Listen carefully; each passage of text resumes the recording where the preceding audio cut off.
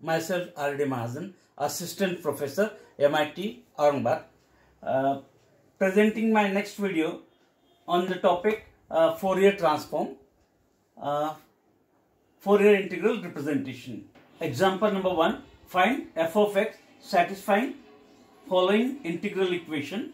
Integration from 0 to infinity, f of x into cos of lambda x dx is equals to e raised to minus lambda for the condition lambda greater than or equals to 0.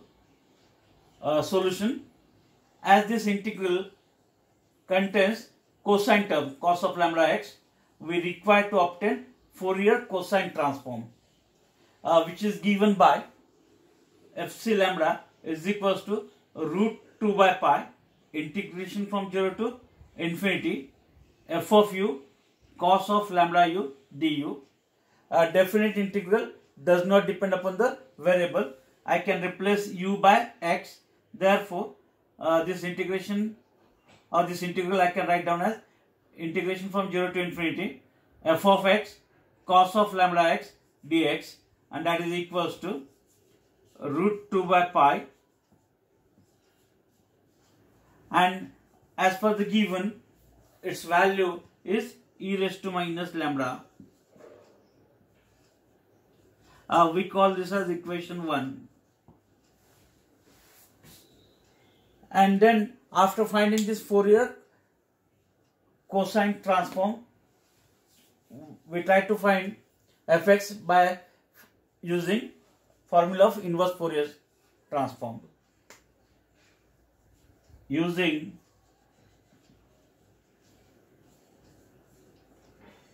inverse Fourier cosine transform.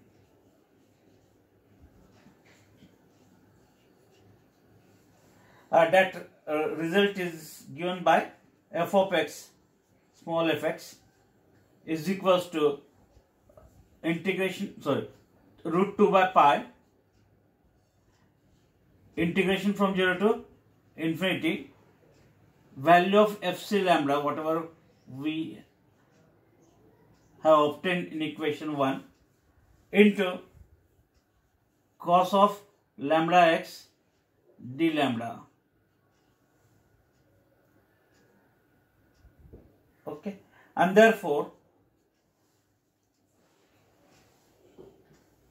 it is root 2 by pi integration from 0 to infinity, the value of fc lambda. The value of fc lambda is here root 2 by pi into e raised to minus lambda into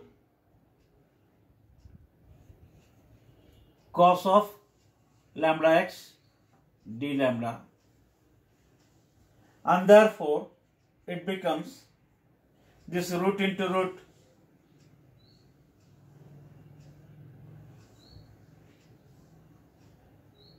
we get it is equals to, therefore that f of x is equals to root into root we get 2 by pi integration from 0 to infinity e raised to minus lambda into cos of lambda x d lambda. Then using standard result, that integration from 0 to infinity of e raised to x cos of bx and its integration with respect to x is e raised to x divided by a square plus b square a cos bx plus b sin of bx.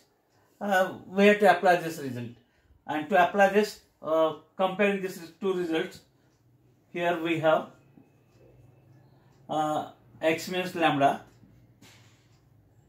a coefficient of x in this term, coefficient of lambda -1, cos of bx, coefficient of x is here b, therefore coefficient of lambda as x there, and therefore that fx becomes 2 by pi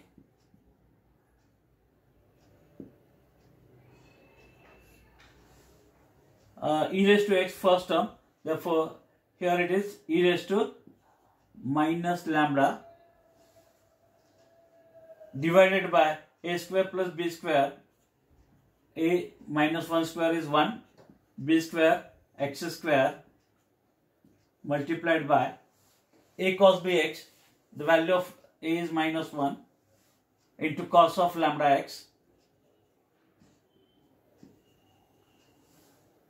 plus b is x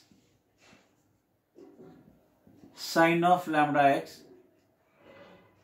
bracket close, and limit from 0 to infinity, and therefore it is equals to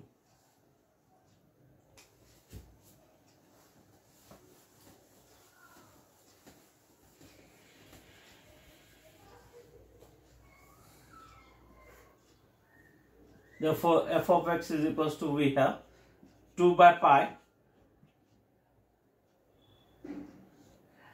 When we substitute the upper limit for lambda as infinity, e raised to minus infinity, e raised to minus infinity 0, 0 into anything is we get 0, minus lower limit e raised to 0 as 1 divided by 1 plus x square multiplied by cos 0 is 1, sin 0 is 0.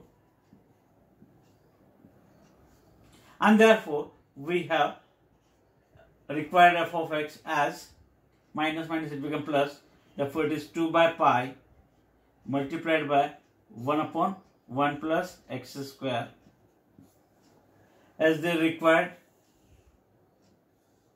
fx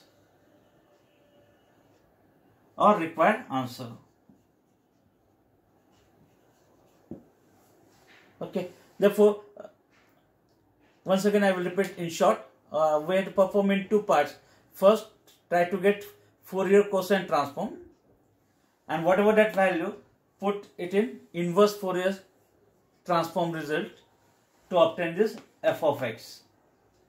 Important one is here the standard result to determine this integral.